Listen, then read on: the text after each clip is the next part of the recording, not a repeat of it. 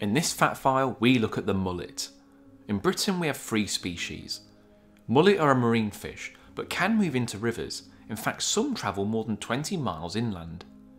Mullet can be found all around the UK but are far more common on the south coast. Mullet have extremely long intestines to aid with digestion, as their diet mainly consists of algae, plant matter and sometimes small marine animals. The thick-lipped mullet is the largest species, getting to weights of up to 14 pounds, and often this is the species you see cruising around harbours and jetties. They're slow growers, but a long-lived fish, getting up to 30 years old. The thin-lipped mullet is the one most likely to enter rivers, and doesn't get nearly as big as its thick-lipped cousin. They're also tolerant of slightly polluted water. Golden grey mullet are the rarest, with Cornwall and Wales being a stronghold for them. They have a golden patch on the cheek, earning their name, and long pectoral fins.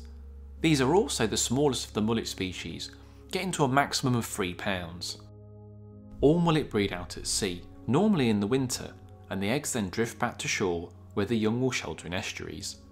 Mullet prefer warmer water, so are spotted more frequently in the summer months. Thanks for watching.